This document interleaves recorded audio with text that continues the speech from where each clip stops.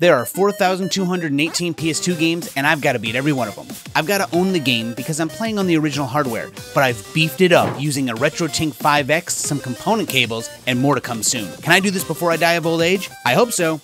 The RPG selection on the PS2 is crazy, so look what we got here. Shin Megami Tensei had an offshoot called Persona 3, which is about a bunch of high schoolers having very real feelings about their own lives and anything terrible going on around them. High school is such a serious thing. These problems matter. Well, at least you can call me crazy for playing another one of the longest games on the PS2. Stay tuned at the end of the video though, because this is not the end of Persona 3. The title screen has two options, the journey and the answer. The journey is what we'll be playing because the answer is something that we'll do later on. Once we start the game, we go to the config section and see that there are a couple options. Nothing too crazy, things that do make sense. You can also auto-advance the story if characters are speaking and there's a voice actor accompanying them, which is kind of nice because then it goes at its own pace and you can really focus in on the story rather than when do I press X. Before the game actually begins, you get an option to select to see if you want to know what was added from the original Persona 3 to this new edition, the FES version, which is really helpful because you do get to see, even if you haven't played the original one, some extra things they've added, which then at least you can appreciate maybe having them now. As always, I choose easy because it's the easiest way to play the game and beat it. This game comes with a caveat when you select easy though. You get to start with 10 of a special item that when your main character dies, as when he dies the game is completely over, you have to start back from a save. It will allow you to resurrect him during battle, which will then kind of make it easier to fight maybe a hard battle you didn't realize was going to be super hard, or even just use them and abuse them on hard bosses because you know you're going to die. The game opens with these words being typed onto the screen, and it says that it's going to give us 1 year to save what we want to safeguard. And it's not really apparent right away what that means, but just remember this because this is the overarching whole idea of the story. An animated cutscene shows the moon turning an ominous color as we see our main character walk by many different people in a downtown area. Everything on the outside seems to be fine, but eventually we see a young woman later named Yukari pointing a gun at her head, eventually being too chicken to pull the trigger. Suddenly we notice that the clock strikes midnight, and when it does, everything seems to go out, all screens, all electricity, and our main character walks down the street, seeing people who were normally bustling by just a minute ago turned into coffins straight in front of our eyes. But we could care less because we need to get to our dorm before high school starts because it's super serious, guys. After we enter the door, a young boy with Tide Pod eyes asks us to sign something, and we're really not sure where this is going.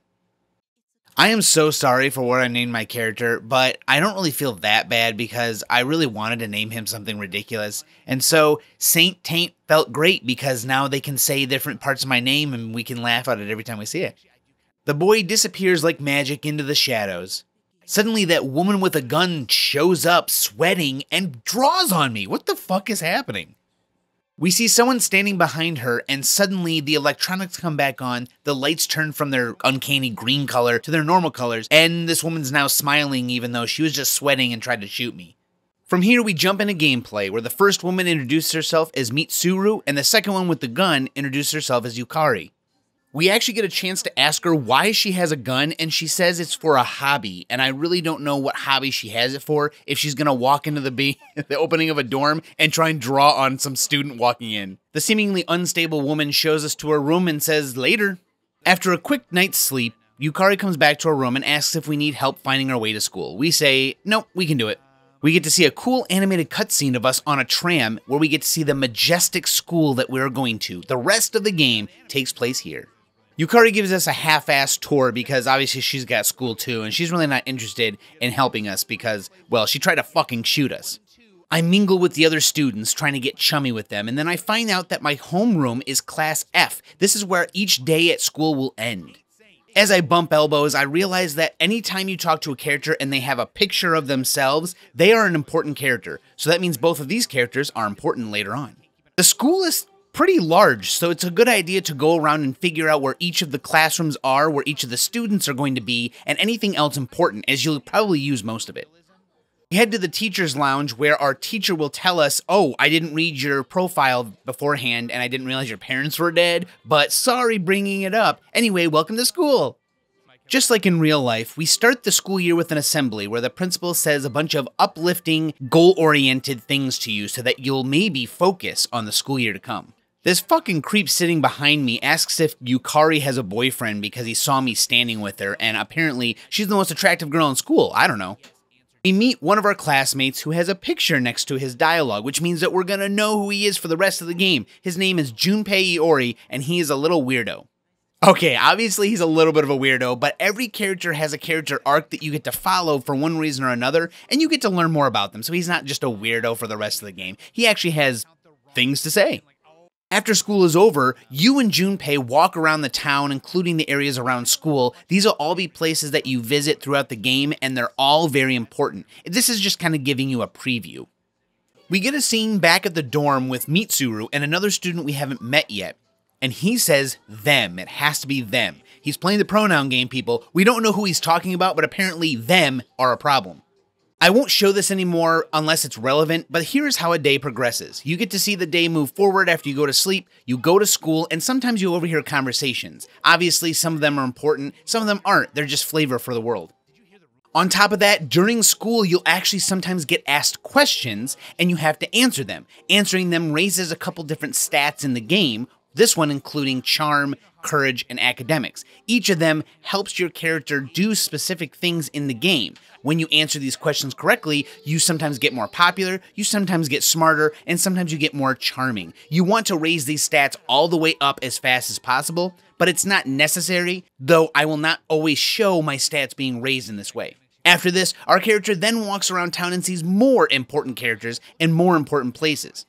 When we head back to the dorm, we meet this man named Suji Ikusugi, and he is the director of this dorm. You can ask him some questions so that you get a good sense of what's going on, but he really doesn't have as many answers as you'd like, especially from the pronoun game earlier, them. Something is going on around here, we just don't know what it is. But he wants us to go to bed really badly, and he keeps talking about it. So, we go to bed. Once we go to bed, we see all of the characters, including the director, spying on us in a screen in the background, talking about the dark hour and what will happen to us. Why are they spying on us? Another animated scene starts up with a character who is standing out in the world where all these people were just here and they turned into coffins. Yet again, we see people turning into coffins. This character, however, has a little bit of a different reaction. He starts to melt and have these weird issues along with the coffins, but he doesn't turn into one, so we're not really sure what's going on with him.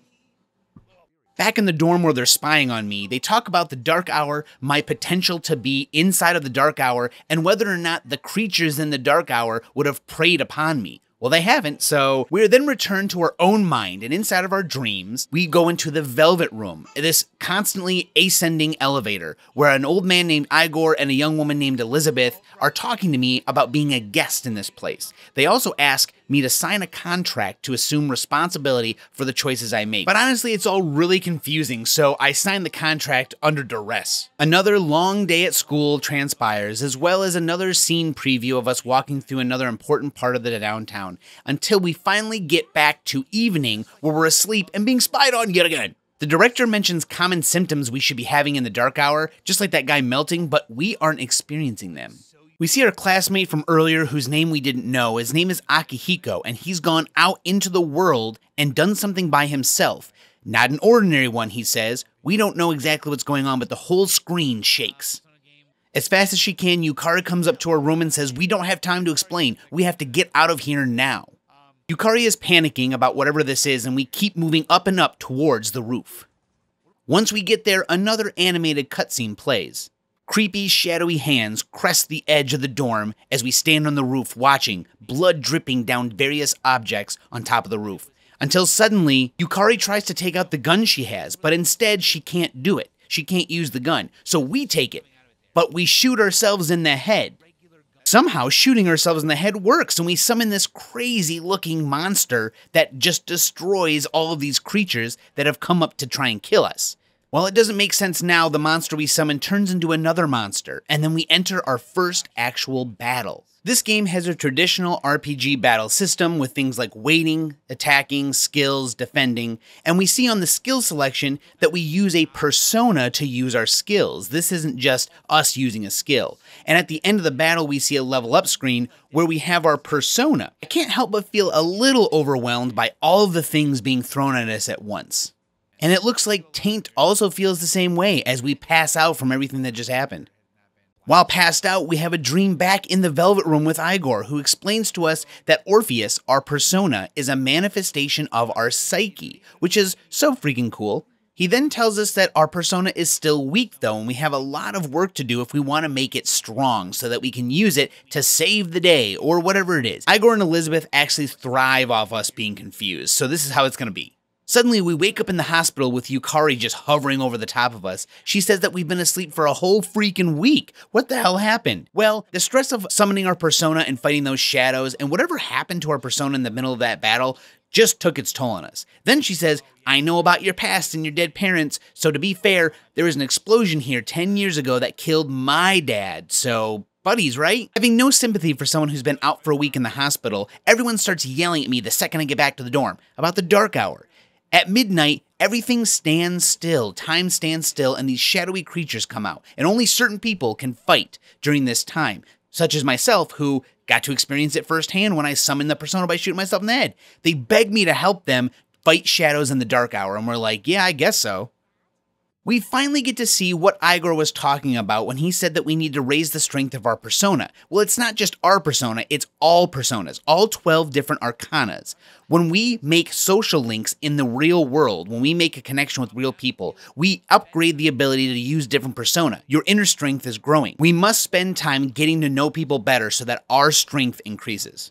We decide to go to bed early, but when it hits the dark hour, the mysterious boy comes back to us to talk to us and saying that our power is unusual because it's not held to the same standard as the other people who have one persona. We have many. Sunday is a day off of school for us, but surprisingly, at the end of the day, Junpei shows up at the dorm. And everyone says, oh yeah, he has potential. Akihiko found him cowering out near the coffins of people who can't be awake during the dark hour, but he can, which means that he has potential like us. Not quite the same power, but still power nonetheless. Monday during lunchtime, Mitsuru finds us all in our classroom and comes to ask us if we can meet her in the lounge that night for something important. This will happen many times, and this will be the only time I show this specific cutscene. When we arrive at the lounge after school, we learn a little bit more about this place called Tartarus, something they briefly brought up before, but now it's actually important. Tartarus is the school, but only during the dark hour. When it changes to the dark hour, the school twists into this enormous tower with tons of floors and shadows everywhere, these monsters. And he wants us to explore it so that we can not only progress through it to find out what's above, but get more powerful in the meantime. This is where the game separates both the RPG dungeon crawling experience and the social links during the day at school. You will be at school getting social links, learning things, finding items, buying items, resting, anything else you can think of. And then at night during the dark hour, you will come to Tartarus and level up, learning a little bit more about the shadows and what makes up the reason for the dark hour in the first place. Before this, we walk into a door that is in Tartarus that will lead us to the Velvet Room as if we're dreaming. And here, Igor doubles down on the multiple persona thing. What's funny here is that the door behind us leads to the Velvet Room, but none of the other characters can see it, so they are very confused as to what we're doing standing in the side of the room, doing nothing, saying nothing, making no noise. I'm just standing there doing nothing. When you enter Tartarus for the first time, you learn that there's a device here that actually lets you teleport to different floors in Tartarus, but we haven't visited it yet, so we don't have any. But this is also where you pick your party. Once you pick them, you enter Tartarus through this door here or through the teleporter on the side of the room. Once you're ready, you go in and prepare yourself to fight tons of enemies and go through tons of randomly generated floors. Upon entering, you learn that some people's personas allow them to use abilities that don't need them to be inside of Tartarus fighting with you. Mitsuru is your support. She will tell you about the different floors you're on and what's ahead of you, which is really helpful. She's almost like a map, just like the mini-map in the bottom left corner. This part is the tutorial for Tartarus, something you've already been going through most of the game as a tutorial, but hey, once you're walking around, you see enemies on the battlefield. Pressing X swings your weapon, and if you hit them before they hit you, you start first in battle. If they hit you, of course, they start first. Once you begin battle, it's pretty simple. You attack, you use skills, you wait, you can change formation, you can change skills and tactics, anything you want to do. This is a very common thing in RPGs, so this part isn't necessarily hard. Once you kill all of your enemies, at the very end, you get a splash screen with some experience, any items gained, and any level ups that happen. We also get to learn about the exploit system, where you get to find enemies' weaknesses. You can have Mitsuru scan an enemy to see what their strengths and weaknesses are against certain elements and different types of physical attacks.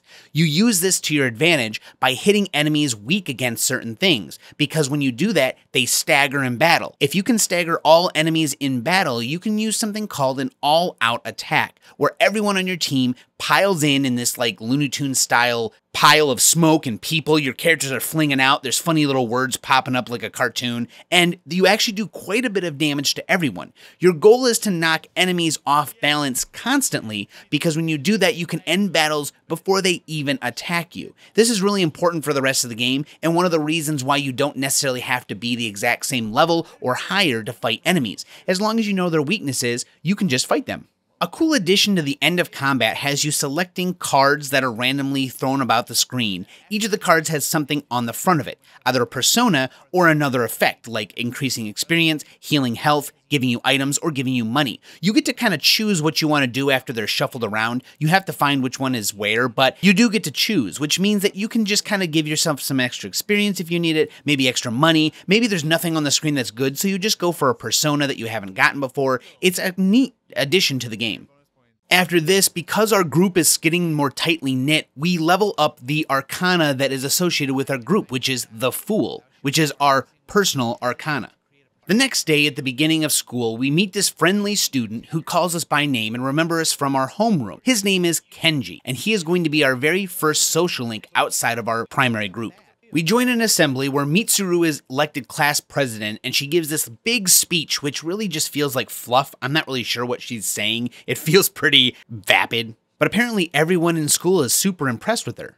We finally get the chance to do what we want to do on our own. We get to spend our time outside of school as we wish. And our first thing is, it tells us to maybe look for a social link or raise some of your stats like academics, charm, or courage. So we walk around the school again with Junpei, and we get to see Akihiko surrounded by women who, I don't know if this is accurate at all, but it feels like I've never seen a group of girls surrounding a boy before talking out loud about how much they like him. But hey, you know what? This is their fantasy. Junpei and I explore the whole city, and we get to see this really cool map, and this is what we'll be using constantly. These are the only places we're allowed to visit, and they all have the different social links, different places to eat, stay, do things, get your charm, academics, and courage up. You get to find items, you get to meet new people. It's a great area to learn, and it's not that big. You can walk around and figure out where everything is and have it down by the end of this little portion. And you do get to talk with people like Akihiko, who introduces you to this police officer who understands the dark hour but can't go there, so he gives you weapons. He gives kids weapons. I don't know. So we go to the weapons selection, and he doesn't really have that much for us right now, but in the future he will have lots of new stuff as the story progresses. As for equipment in this game, you have 4 slots: a weapon, armor, shoes, and an accessory. Every character has them. Some characters have very specific equipment they can wear, some don't, and you just kind of find them as you go along from either the police officer or in Tartarus. When you arrive back at the dorm at nighttime, you'll usually get a blurb from a character that's either important or not important. Sometimes they just are excited to see you, sometimes they have something important to tell you. In this case, Mitsuru explains that you are now available to do whatever you want to do at night. You can go to Tartarus, you can go out and look at the mall and meet people at the mall, you can go raise some of your other stats, or you can go to bed. It doesn't matter what you want to do, whatever you want to do. Thankfully, most of the tutorial is done, but you can still talk to the characters around the dorm and learn new things, either about them or about the game mechanics, so at least you don't have to absolutely participate. We head back into Tartarus and learn another ability that I don't really use very often. You can split your characters up to look for the stairwell up to the next floor. But I don't do that because then each character has to fight on their own while they're running around. Generally, I keep everyone together in a party so we can fight the shadows and actually defeat them, like, adequately. Otherwise, if they're fighting on their own, there's a pretty good chance that they die. I mean, the game kind of chooses for you, I guess. I'm not really sure. And plus, you yourself have to run around still, which means you might die if you don't have your whole party with you. So it's a cool feature, but I don't use it very often. The next morning, Kenji approaches us and talks to us about all the bad luck we've been having since being transferred here, plus all of the people around school and town who say they hear voices, strange voices. Then after school, Kenji approaches us again and says, "Hey, can we talk some more?" We now get to experience a social link outside of our main group, Kenji. Here's how you do it. After school, you'll find him with an exclamation point above his head. You talk to him and then you accept his request to go do something. This time, you're forced to do this, but this is how you learn. He wants you to go to a ramen shop with you after school to eat, and you guys just kind of talk about things. Right now, he's just talking to you about how you're transferred, and you learn a little bit about him. At the end, you also get a level up in the associated arcana for Kenji. Kenji's arcana is the magician. I arrive back home to get some kind of downer information. Characters in this game, including yourself, can get sick or tired, depending on how long you spend in Tartarus, and if they die or get hurt badly while they're there. This kind of sucks because it's almost like a timer. It reminds me a little bit of a mobile timer. It's not terrible though, it is not super short, and it doesn't completely ruin the gameplay by any means, so don't let it detract from how the game actually works. It's really not that bad. In fact, if you just sleep at night an extra night or earlier, then you will get better quickly, so most of the game it was a non-issue. On my way to school the next morning, these two women are talking about something called the apathy syndrome, which is something the characters in town keep getting as the shadows grow in number and as the days pass. People are getting this weird syndrome that makes them just sit there and do nothing, and there's a lot of issues with it. But they also tell me that the athletic teams are recruiting members, so I joined the kendo team, which kind of determines one or two of the characters I'll meet through the rest of the game. Not only this, but whenever I hang out with the kendo team, I raise my level in the chariot arcana, which is really cool. It's time for another night in Tartarus.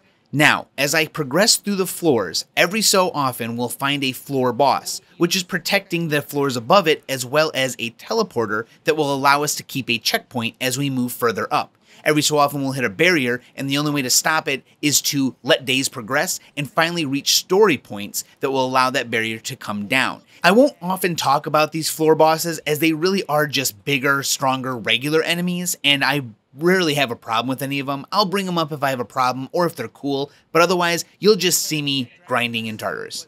The next day during lunchtime, Kenji seeks me out so that we can hang out. Well, every day during lunchtime, you have a chance for characters to let you know they want to hang out later, and you can choose to hang out with them. This is no commitment here. It's just, here's what we can do tonight.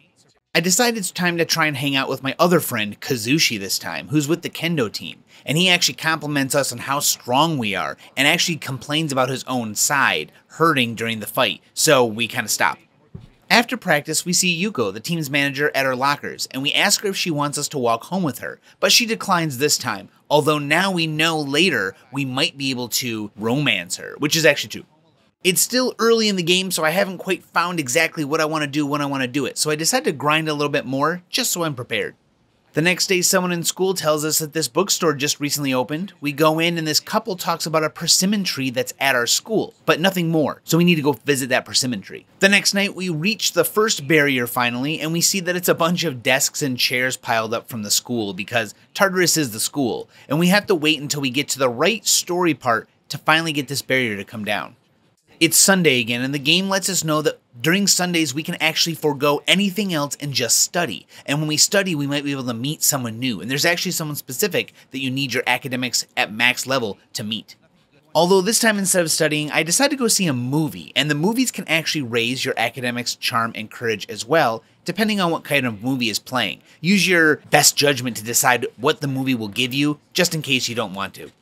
For some reason, they have the principal be jealous of how good Mitsuru's speech, that vapid speech was, so he decides to hold another assembly to say something better than she did. What the F?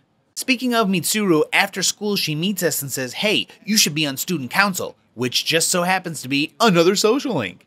Last night in Tartarus, I actually got really tired, so my character isn't feeling well. If you go to the school nurse, he will give you something that raises your courage, but it's free. It does nothing else but give you courage, so go here when you're tired. We go to student council for the first time, and it's just a simple meet and greet where we still get a social link level for doing it, but we haven't met the real person that we're going to be talking to most of the time. The next day, I go to kendo practice, where Kazushi just suddenly collapses and says it's due to his asthma. This is not how asthma works, but then he says, oh, actually it's my knee. Last time I mentioned my knee hurt. Well, this is actually a serious problem for him. His knee is damaged, and he's still pushing himself to practice. After practice, Yuko, the team manager, finally accepts our offer to walk her home. We hang out, and she's actually another social link, the Strength Arcana. She is one of the few women that we can actually romance in this game. For the first time that night, I decide to fuse my persona together in the Velvet Room, which is something you can do once you start to get more persona. When you fuse them together, you can get higher level new persona that will allow you to deal more damage or do more specific things. In my case, I get a persona named Lilim because she gives me 4 out of the 5 elements to stagger enemies as I move throughout the floors, which this early on is extremely helpful. The next day, Wednesday, we actually have the day off from school, and Junpei gives us an MMORPG to play on our computer, where we meet a woman who talks to us, and she's actually a new social link. Anytime that we are not in school during the daytime, we can come play this MMO with her and up her social link, which is usually only Sundays and special days where school is not in session. On Thursday after school, we hang out with Kenji, and we learn that he likes older women, and he has shown interest in a teacher and wants us to be there to help him ask her out, which is wonderful. That evening when we arrived at the dorm, Elizabeth from the Velvet Room calls us on her phone and says, hey, there's an alternate entrance in the mall you can come visit us in. Come visit us, I have something to tell you. Underneath the karaoke bar, we walk into this area where there's a dead end, but there is a door that we can only see, and once we go inside, it's the Velvet Room. Elizabeth has called us here to show us that she can give us requests for us to do things, and when we do them, we get special things from them, special items. So you take one, you do it, you bring it back to her, and she gives you an item. Speaking of, we go into Tartarus so that we can fulfill some of the requests that she has for us, the new ones. The next day after school, as a group, we go check out Akihiko in the hospital because we think he's there from the other night when we awakened our persona, but he was just getting a checkup. But we do meet this other mysterious character there with him, but we don't learn who he is quite yet. I decide to hang out with Yuko again, and we find out that she's having motivation issues. She doesn't know what to do with the rest of her life, and she feels like she's just along for the ride. She really wants something to do, and she needs our advice. Something I really hate is at night when you study extra for some academics, you can become fatigued because you studied too much or you studied wrong, and that means the next day you'll be tired, which means you can't go to Tartarus because you're friggin' tired. Yet again at night, this boy visits us during the dark hour while we're sleeping, and he says, in 1 week, during a full moon, a new ordeal will be waiting for you, which means now we gotta start watching out for the full moons. And how's this kid getting in? We get some much needed time off of school for Greenery Day, the second day of Golden Week, and there's a couple of these days. During these days, we can do what we want during the daytime, and I choose to go see the old couple at the bookstore, Bunkichi and Mitsuko. They are actually the social link for Hierophant, and I got a persimmon tree leaf and brought it back to them, and so they think I'm a really nice boy, so they're like, we'll be friends with you. I do a little more grinding in the dark hour that night, except this time Yukari isn't with us because she's tired. And here you can see a golden item sitting in the room. That's a special rare item. You gotta get those. I raise my courage the next day by going to Wild Duck Burger and eating their mysterious burger that has mysterious ingredients. Every so often you'll see people talking or hear someone else say something that gives you an idea of where to find a new social link. This one is a young girl at the shrine, and she's playing all by herself and they feel sorry for her. Maybe we should go check it out. Instead, I go on another little date with Yuko, and we both compliment each other. I tell her she's cute, and she says that maybe she'll tell Yukari how cute I think she is. Ooh. And then she says that I'm handsome and smooth talking. Come play Persona 3, where you can feel like you're actually handsome and smooth talking. I'm just so special. Sometimes characters will call you just before bed to schedule a day to hang out, which is usually the next Sunday. You are stuck doing whatever you select though, so you'll have to decline any other offer, which I don't think does anything bad. After school the next day, I hang out with Kenji, and he talks about how he's getting bored with life. He really needs the motivation to ask this teacher out, and it's starting to get a little weird, like, how do you not know this is not going to work out? The next day, I speak with Hidetoshi, who is the student council person that we'll be talking to for that social link. And he's a little odd. He really wants a lot of control, and he feels like he should be the one to have that control and do whatever he wants to exert his power. Next night, we find Mitsuru and Akihiko discussing persona powers and how Mitsuru's power just isn't as strong as she wants it to be, at least in the support area. Her persona is strong enough to fight, so they just want to know what else they can do with their persona. And if you look at the top right of the screen, you can see it says full and then there's a big moon. This is the full moon the young mysterious boy talked about during the dark hour when he came to find us. We have found a shadow that is big and we need to go defeat it because, well, we don't want it to destroy half the city. We find that the shadow is on the train that transports us to and from the city. And when we get on the train to stop it, Junpei angrily goes off by himself to go fight the shadow, and we have to follow him. This is where we get split up for just a moment, and once we get back to him, we regroup to fight the rest of the shadows and find the big shadow. This is an unexpected turn of events. You know, the way she's sitting, the way that she has a B and a J on her breasts. I'm not really sure why, but hey, let's just go on with it. She is not a hard boss though. She does have a small time limit as it coincides with the fact the train is about to derail or smash into stuff, so we've got to beat her before that time limit ends, and it's really simple. For some reason, I'm the only one who's smart enough to run into the front of the train and actually pull some kind of brake or lever to at least stop the train. Everyone else freezes up. The director shows up in the middle of all this and says, thank you guys for actually having the initiative to do this because we really didn't need this in the headlines tomorrow. A bunch of people die from a monorail accident. After a good night's sleep, it's Sunday morning, and Elizabeth calls us on her phone to say, hey, that thing you did yesterday, there's a path that opened up in Tartarus. That means the blockade is gone.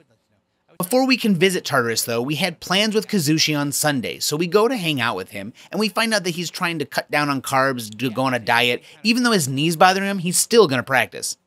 The next day, we revisit the bookshop with the old couple, and we find out a really sad thing about them. Their son died in an accident, and they're confiding this information in us as they just don't know what to do with themselves. Occasionally, arriving back home from school, you can go up and check to see if you can help fix the equipment upstairs you used to hunt shadows with, but that's not really what you do. You just watch a recording of a character who doesn't know they're being recorded do something, and sometimes it gives you some story. Otherwise, we go to Tartarus that night and try and get past the barrier to get to the next floor boss. One morning on our way to school, Yukari says, hey, the apathy syndrome cases have dropped since the last full moon and our defeat of that big shadow. Maybe they have something to do with each other. And yes, they do. Back at the bookshop with the old couple, Bunkichi loses his wallet and a mysterious foreigner hands the wallet back to him, having found it outside. I'm not really sure who this is, I never find out, but maybe we will one day. Inside of the wallet, Bunkichi finds a key for the car their son left behind, and so they're just kind of reminiscing about his son. Sadly, this isn't real high school, but you still do have exams, and you need to study, so I go to the library to study instead of doing social links so I can be smarter for the exams. A new development in the Velvet Room, we can now save our persona to the compendium, exactly how they last were, down to the level and the abilities they have, then you can rebuy them whenever you need them, so you can fuse them to your heart's content. Back at the bookstore, we find that the persimmon tree was actually planted by their deceased son and his class. He was a teacher at the school, but for some reason, they're going to cut down the persimmon tree, and they need our help to stop them from doing that. It's Sunday again, so we get on our MMORPG and play with our new friend Maya, who is the Hermit Arcana, and she talks to us in this very broken speech because it's an MMO, you gotta speak like that. It is now exam week, and pretty much the whole week is taken up by doing exams. You don't do anything. The game just goes through and you answer a question every so often, and that's it. You don't get to do anything at night, you don't get to do social links, nothing. It's all about exams. Sometimes when you hang out with someone, you don't actually level up the social link. Instead, it just is a half level where it says your relationship could become stronger soon. I won't show this anymore, but this is what happens sometimes. Akihiko finally recovered from his injury, and he is our 4th party member. Finally, we've got all 4 party members. Plus, he says there is someone else out there who's a Persona user. We need to find them and see if they'll help us. And progressing quite quickly through Tartarus, thanks to Lilim and all 4 of her elements, we reach the floor boss, and just before the floor boss is a checkpoint. It's Sunday and we learn that Maya is actually a teacher at a school, and she speaks this way to us? That's so fucking weird. But she doesn't want us to know where she's a teacher, because then we'll know who she is, so she keeps that a secret. We now see the fruits of our labor from studying so much. We earn a high score on our exam, and our classmates are staring at me, so I get a little bit of charm. That's right, I'm so charming for getting a high score on my tests. I head to student council, and Hidetoshi has found a cigarette butt in the boys' bathroom, and he is now interrogating everybody in the school and just blaming everyone. He's a very weird character, and we've got to kind of talk him down from being so ridiculous. Kazushi is not handling his knee situation any better. He got some x-rays, and he's worried the x-rays will say that he really cannot practice or play in kendo anymore, so he's kind of taking it out on us. Hidetoshi is now openly accusing people in the hallways of leaving the cigarette butt in the boys' bathroom, and he's doing this with literally no evidence. He just really wants to find whoever it is because he thinks if we don't have order, things are not going to go well. And this is not great. We have to actually step in and help him, and we even tell him to lighten up. He's really having a tough time figuring out how to use this small amount of power he has in student council. The next morning, Junpei can't help but be weird by talking about the young girl, Fuka, who is the other Persona user we would like to join our party. He's just kind of being overprotective of someone he doesn't even know yet. After school that day, Yukari overhears some girls making fun of someone for no good reason, but one of the friends suddenly hears a voice, and she's very confused. One of them doesn't hear it. Kazushi, on the other hand, is having more trouble with his knee, and even more trouble hiding it from everyone else, as we're the only person who knows he's having problems with it. He does not want anyone else to know, so he does not get kicked off the team. Are you stupid or something? Yes, he is, dude. The fuck, Junpei? More like stupe, ace defective. Got him! After Junpei's fall from grace, we decide to hang out with Yuko after school, and we find out that she's kind of being bullied by some of the other girls in the school for something silly, really, and they're just moving her shoes. I think the issue had to do with boys, of course, a little bit earlier in her life, or in school at least, and then they come up here and say that being muscular is bad, and her boyfriend's gonna hear, obviously referring to us, and it's very juvenile, but I guess they're bullying her. It's our scheduled time Sunday with Kenji, and this time he's acting out the plan of him asking out the teacher, Amiri. This dude is seriously insane. I picked the mean option, the option that he did not want to hear, and it actually gets our relationship stuck in a rut because I didn't agree with him. I mean, I'm not gonna agree with a weirdo. Maybe in the future I will, just so I can get his social link higher. That night, I start working on some more fusions for my persona, and I get to see the social links and what they do when you make persona. Right here you can see the rank of the Emperor, which is one of the social links that I have. Every time you level up that social link, you get this extra pool of experience for a persona to get when they're made. So that way when you make a persona and you have a high social link, you get a much higher level persona than you could even make, which is what your character level is. You can only make a persona that's your character level. But with this extra boost, you can really get strong. So it's in your best interest to get social links as high up as they can be, and then make persona of the highest level social links you have. The next day, Kazushi and I hang out, but he learns that his hamstring is being torn apart, and if he keeps this up, he will not be able to walk anymore. So he is having a dilemma. Should he continue to practice or give up? Not too long ago, we heard some people talking about ghosts in the school, which at this point we're kind of thinking it's shadows, but they really keep talking about ghosts, and 3 girls were found unconscious in the school. So Junpei tells us a scary story, or at least his idea of the scary story that's been going on. But now the characters want to figure out what these ghosts are because they're pretty sure they're shadows. Just like clockwork, the mysterious boy comes to tell us you have a week until the full moon. Yeah, dude, I can see the fucking number in the top right corner of the screen. The next morning, Yukari is really stoked on this ghost story. She is ready to put in the work to figure this thing out. Oh my god, Kenji is back at it. He wants to ask Miss Kanao, or her name is Amiri, out, and he's about to go do it after school. And I'm like, I mean, sure, whatever. I'll just cheer you on from the sidelines. He comes back and says, can you believe it? Before I asked her out, she asked me if I wanted private lessons, so I said yes. This kid misunderstands fucking anything. After school the next day, Yuka and I start getting even closer. What I think is most funny is that this is probably the most touching you'll see in this game, honestly, even though we're supposed to be in a relationship.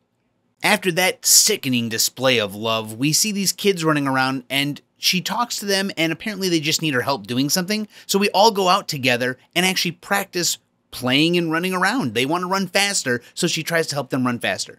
The next day, Kenji's talking my ear off about how Amiri loves him even though it's fucking not true, and I'm starting to realize that I'm really looking Kenji deeply in the eye and I think I want him to be my boyfriend. So we need to get him off this Amiri crap. As you progress through Tartarus, the cards at the end of battle rank up in level, and you get more of whatever it is. More experience, more money, who knows? Whatever the number is, it's much higher.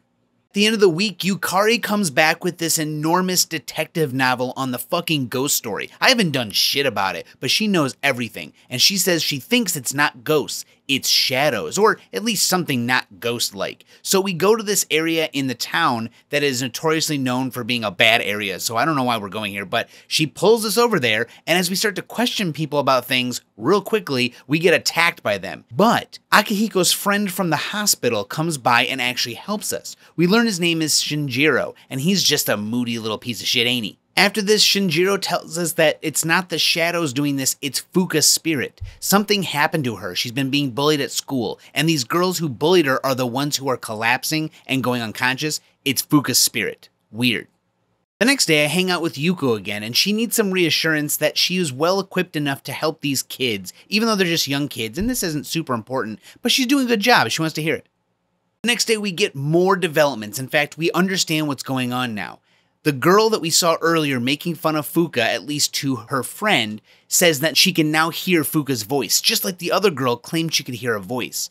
She apparently has been talking to teachers about it, but no one is willing to talk about it to her or with anyone else, saving the school and all the teachers and stuff like that, so that no one gets in trouble for whatever happened to Fuka. Well, what happened was the girls locked her in the gym overnight, and she didn't come back the next day. This is because she's a Persona user. So she probably went into the dark hour because the school changes into fucking Tartarus. So she was stuck there, but she didn't come back. So they think Fuka is probably stuck in the dark hour somewhere. At first they theorize maybe she's dead, but they don't want to just go with that answer because no one knows about the dark hour enough to know if she would be dead or if she could even live. They know that the flow of time is a little bit slower, actually a lot slower. At this point, she's been locked in there for 10 days. Honestly, it's only been 10 hours, an hour a day. The group decides that they must do something about this tonight because no one knows what will happen to her. But first, I go and hang out with Bunkichi and Mitsuru, and they talk about their son, and they reminisce a little bit more about him, and we learn just a little bit more about who he was, and how much they really did love him, and how much his death affected them. Okay, back to Fuka. Junpei unlocks a door as he leaves school so that they can sneak in later, before Tartarus is even there. They want to check the school out, and they also want to get key to the gym. That way they can unlock it and go in and maybe start the dark hour inside the school. Myself and Yukari sneak around until we finally find the goddamn gym key. But look at the question the game asks me. It says, what does it say on this one? I can't fucking see it, so I just guess it's the gym key. And she's like, yeah, it is. This girl from before who was bullying Fuka is the one who's recently hearing voices, begins hearing her voice now that she's awake during the dark hour. We told her to stay put, but she fucking gets up and walks on over to Tartarus. We wake up in the dark hour after spending the night in the gym, and well, it fucking didn't work. We're all in random spots in Tartarus. But the mysterious Boyd comes and gives us a fucking jump scare just to talk to us about shit. Because of the extreme distance, Mitsuru can't provide any support, so we're fucked. I go up one floor and, oh, thank God, Junpei and Akihiko are here, and we hear a voice, a human voice, and it's around the corner, and there's Fuka. Hi, Fuka. She's totally okay. She's like just chilling here in the dark hour. This is where the kids finally recognize the full moon has an effect on whatever is going on with the shadows and all this crazy stuff that's happening. Also, I didn't know that Tartarus had windows.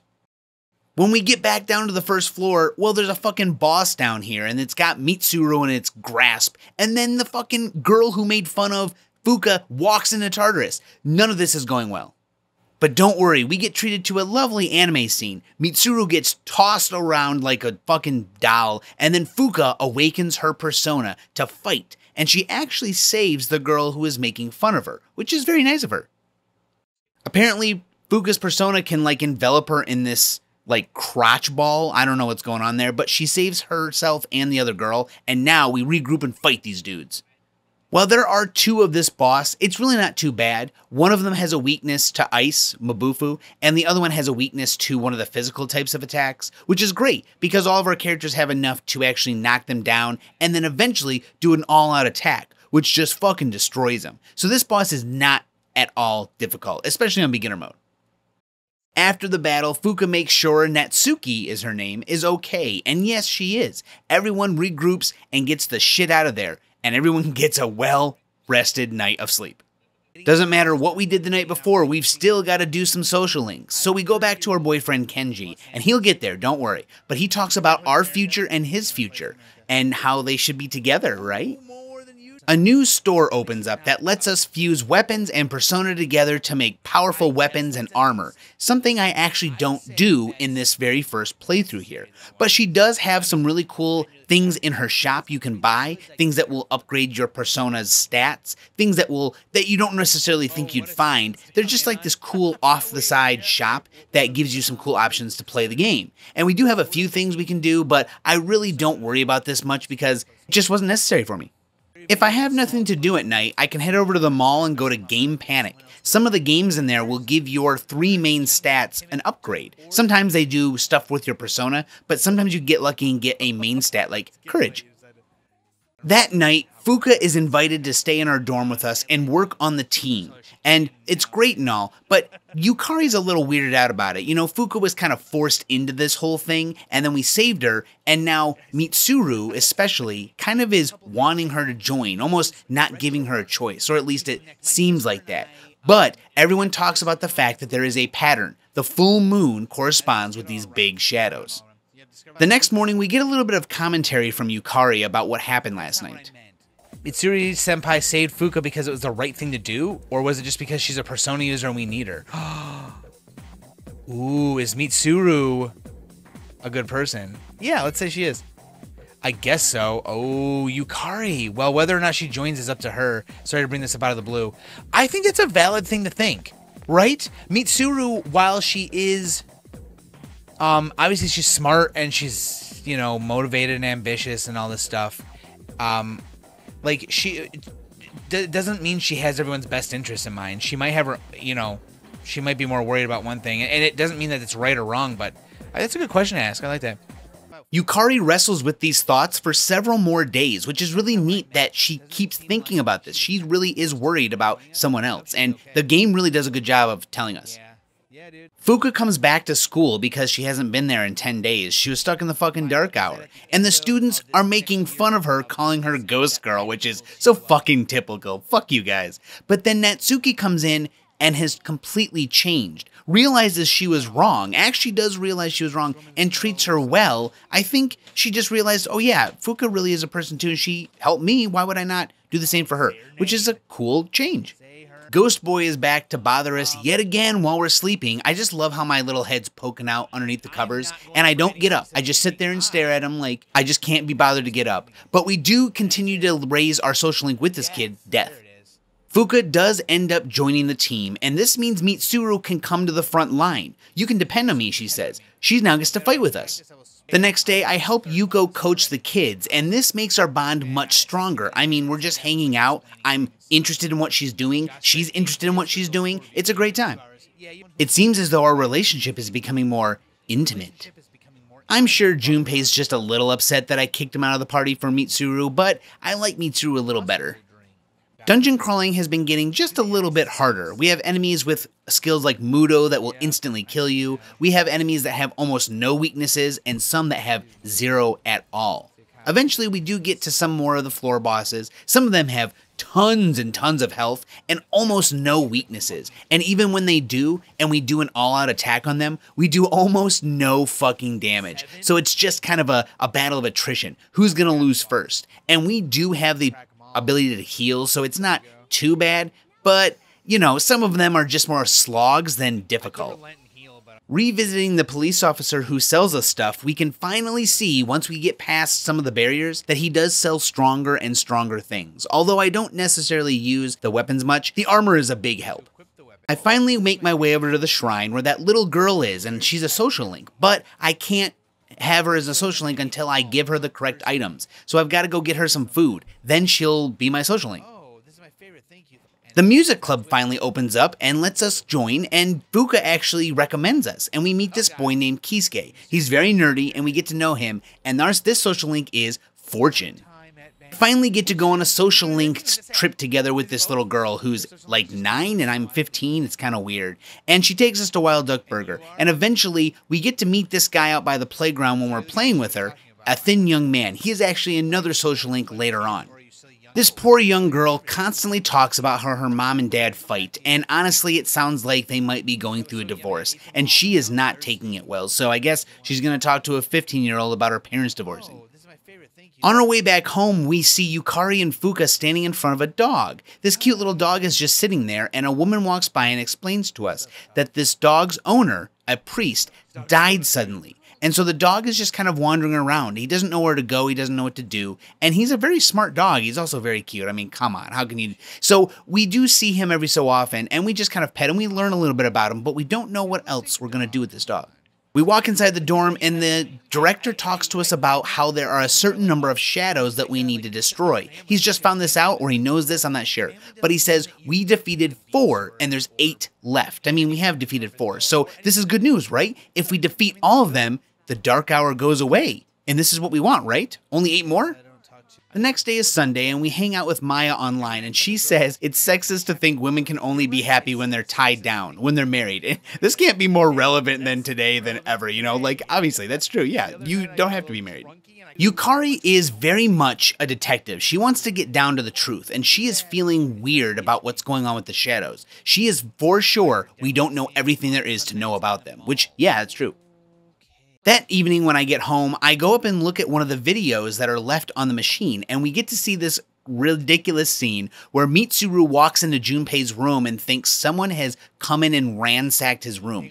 When Junpei arrives and the police officer's there waiting to see if someone did steal stuff from his room, he says this is how it usually is. So Mitsuru is very, very proper from a very rich family, and she misunderstands the state of his room. She does apologize, but I can see the disparity between someone who lives like this and someone who absolutely didn't even know this was possible, except for a break-in.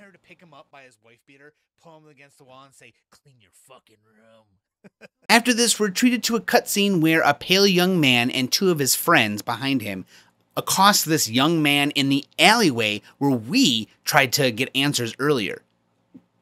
This guy pulls out a gun and shoots him. Apparently he's not dead, but I guess it doesn't matter.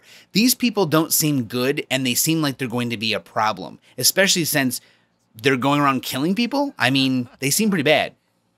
Coincidentally, these women are talking about a site online where you can get revenge on someone just by letting this website know, which probably happens to be the 3 people who killed that dude and talked about revenge earlier.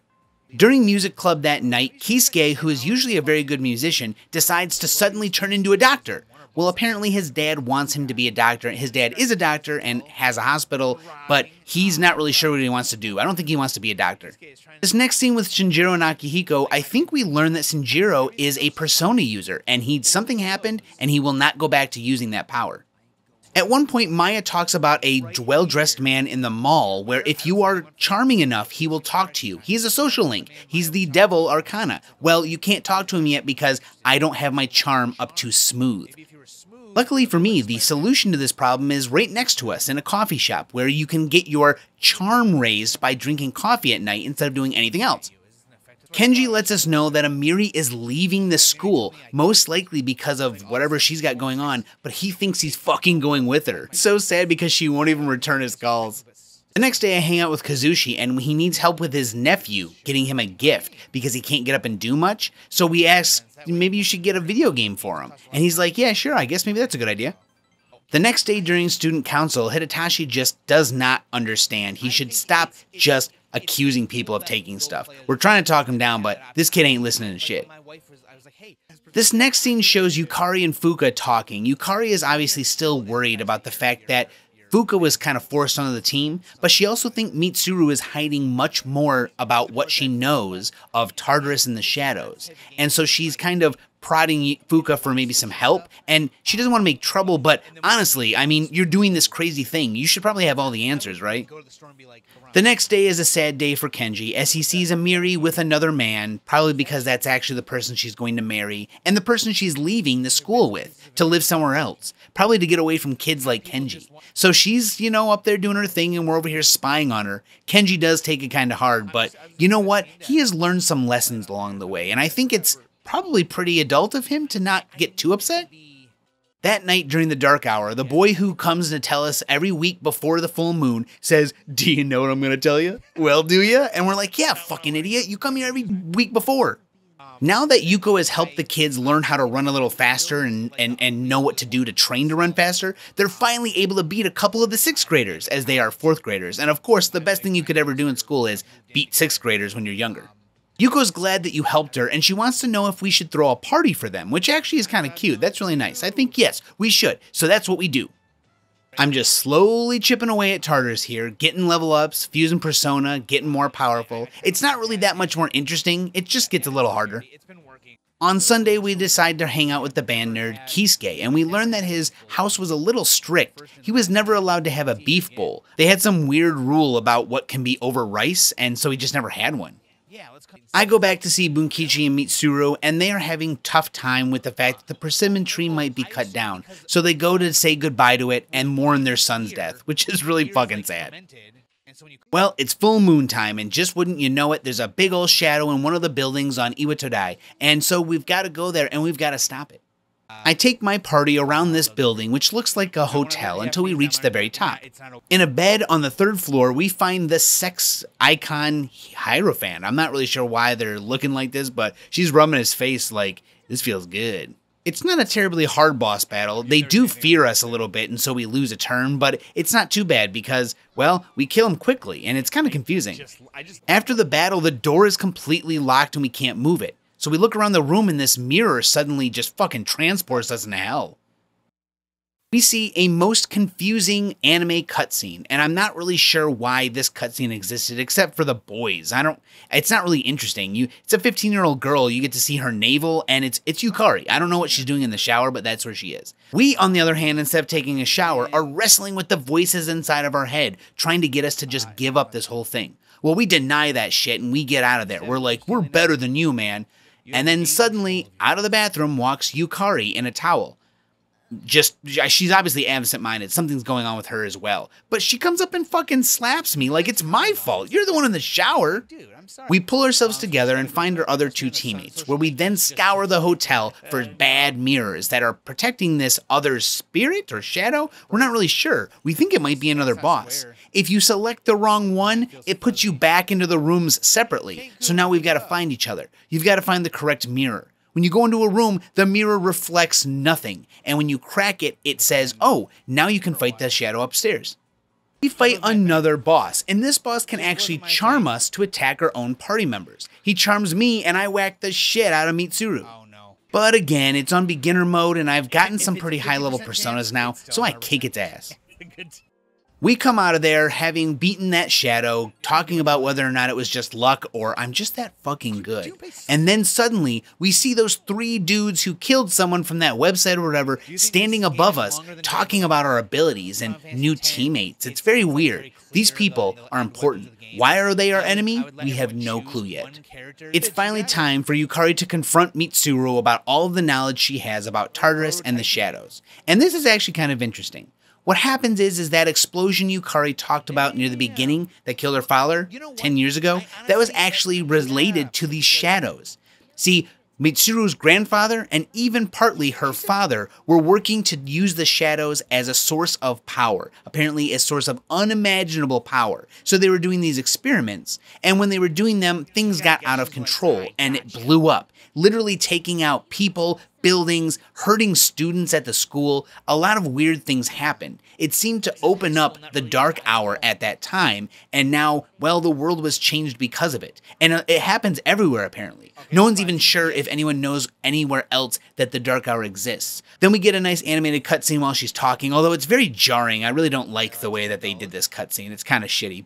We also find out that Tartarus is our school because that's where the experiments originally took place, was in that place, and now it's turned into Tartarus, which is why that's where we go to fight the shadows. Things are getting a little more complicated as other information becomes available, and it will continue to go this way, which is nice, because we need some meaty stuff to hold on to. Akihiko is still trying to convince Shinjiro to go back to his power and to stop living in the past, and Shinjiro is not having any of it. He's just impossible to move. We then see a scene between Mitsuru and Fuka. Mitsuru realizes that Fuka's ability with her persona to gather information is really helpful, but she also doesn't quite know all of the details about that shadow explosion thing in the past as much as she wants to. So she asks Fuka to help her get that information from her father. She intends to somehow get a hold of it by going there, having him come here or whatever, and she needs Fuka's help. Fuka does accept, but it's a little difficult. Fuka then begins to talk to Mitsuru about how her parents, who are very overbearing, made her want to leave, and this is actually why she absolutely chose to stay here with us and join the team. She just needed to get away and feel important. We see Junpei wrestling with thoughts of his importance after the dark hour goes away. He feels he's only important now that he's able to use these persona powers and help with the shadows, but when it goes away, what will he have? Yukari reads the last letter she got from her father before he died in the explosion, and it's very sad, but definitely loves and misses her, so that's really nice to hear. Okay, so that's right, this mysterious boy has a name, it's Pharos, and he tells us that our persona is a mirror, and we can never escape our true self. Regardless, I will stay with you. Oh no, is this foreshadowing? Is something gonna— we're friends?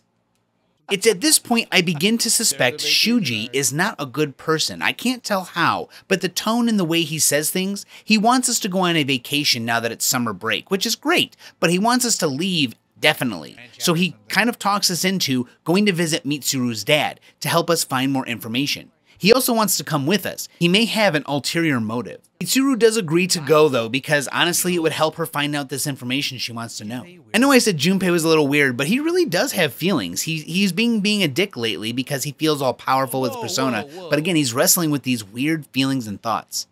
All of us are outside school later that day when Natsuki comes over to see Fuka and actually wants to hang out with her. Fuka ends up going because, well, they are friends now. But the director does come up to us and say, hey, I have a new potential user here. His name is Ken. He's pretty young though, so he's just going to be helping out, but for right now, we know that he has potential. Regardless of this, we're so excited to go on summer vacation and see Mitsuru's dad's place because, well, they're fucking rich. So we get this free big-ass boat ride, and we get a free stay at a place that has a beach and pretty much everything just given to us, which is so awesome. They are all in awe because of the enormous size of her house, and this is why the disparity between her and Junpei really shows its head here. Like, she is very fucking rich.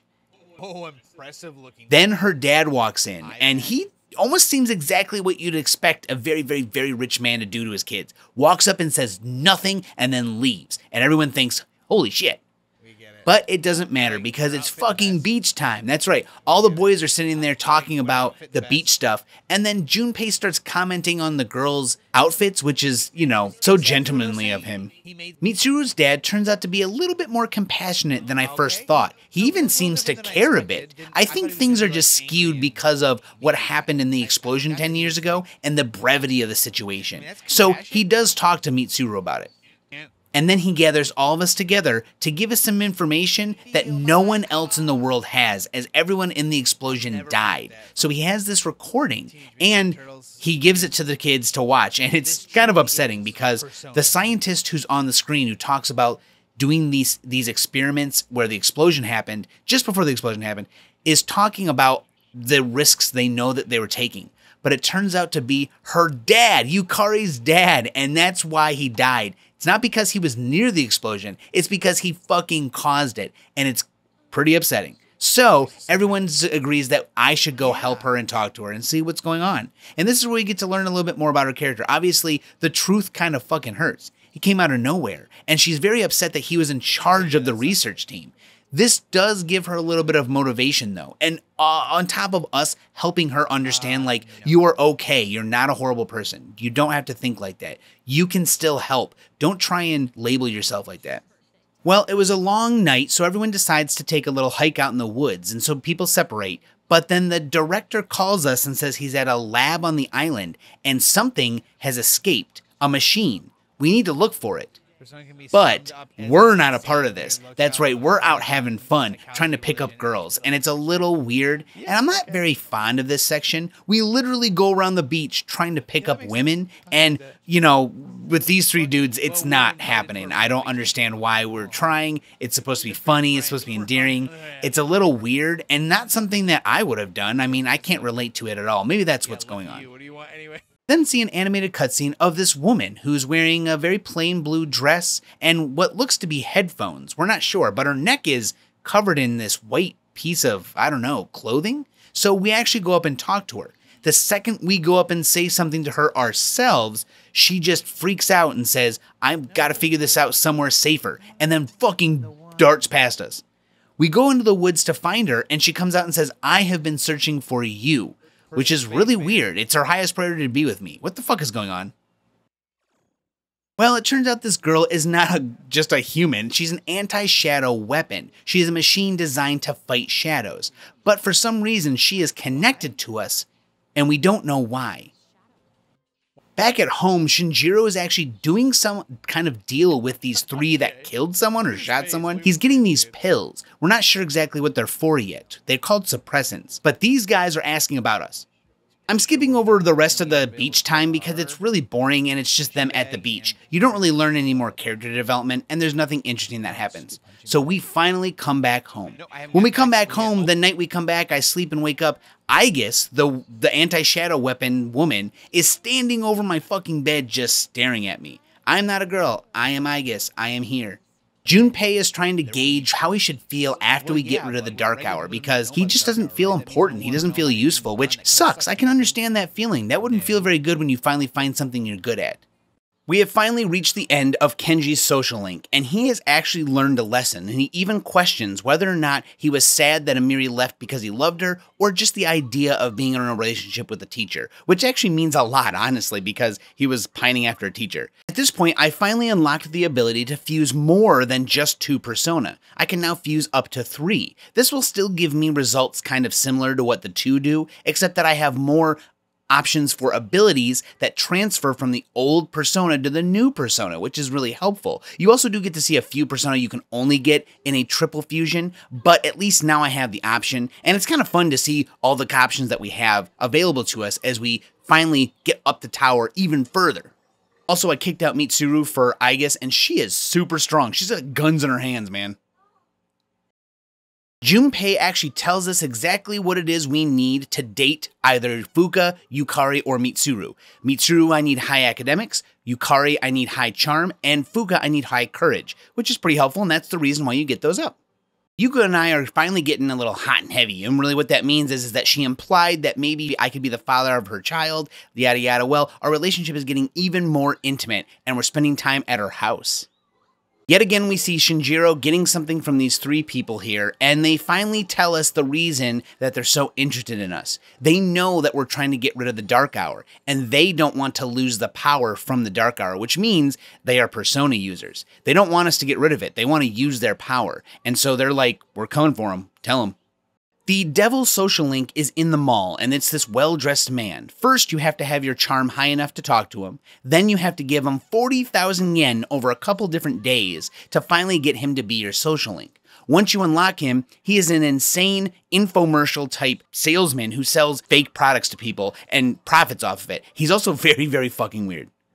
I go on one of our last dates before the social link is over with Yuko, and I should have told her to mind her own business in this one, just to see what she would have done, but whatever.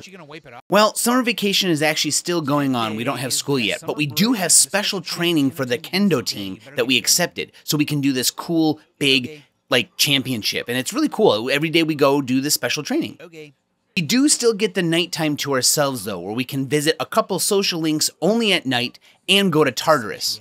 I visit Tanaka, who you can only visit at night in the mall, and he says that I am a handsome boy, which is great, tries to teach me a new vocabulary word, and just is really stoked on himself. I'm such a handsome boy. New word to our vocabulary? Repeat after me. Placebo? The stress is on the middle syllable. That night during the dark hour, Fuka wakes us up and says, "Holy crap, get up here, there's a shadow somewhere." The gang says they sent Akihiko ahead to the Naganaki shrine so he could check out the shadow by himself, but we need to get over there as quick as possible. We arrive upon a crazy scene. The dog from earlier is laying on the ground with blood all around him. However, Akihiko says the shadow was already gone when he got here. Koromaru, the dog, actually defeated the shadow on his own. I have no clue how he did this, but apparently they think he might be able to be a Persona user. So everyone gathers the dog up and decides, well, he's our dog now. He's going to hang out with us. It's our monthly visitor the week before the full moon shows up, and Pharos just has to blab his mouth about all the bad stuff that's going to happen to us, and also a bunch of more, foreshadowing. The director actually said he theorized that the dog could use a persona, and they're going to try and figure out a way that he can. Ooh. We revisit Tanaka and find out that his shareholders are all of his customers, and I'm not really sure how legal that is, but as the stocks rise and customers keep buying things, he's making more money, so I don't know, man. Thinking of offering you a job. After practicing in kendo for the whole week, we get geared up to go fight in this championship. And boy, do we ever. We go wailing crazy on these people, looking awesome, and everyone thinks we're really cool because we practice so much. Look at that. Wow, he's so cool. There is another competitor everyone talks about, Mamoru Hayase, and they say he's the best. Well, he's actually impressed, even though he won, with what we did, so he invites us to hang out with him. He's another social link. It's full moon time, and Fuka has located another shadow in somewhere that's like an underground structure. Igus explains to them that there might be a facility around here used by the military, so we decide to go check it out. Of course, when we get there, these two are there waiting for us, and they say that we are Strega. They call us Strega. Who's they? Does anyone else know about you three? It's confusing, but they decide that they're gonna lock us in here, so we have to go fight the shadow by ourselves. They're hoping that we die, but, I mean, we're probably gonna win. I mean, we're really cool.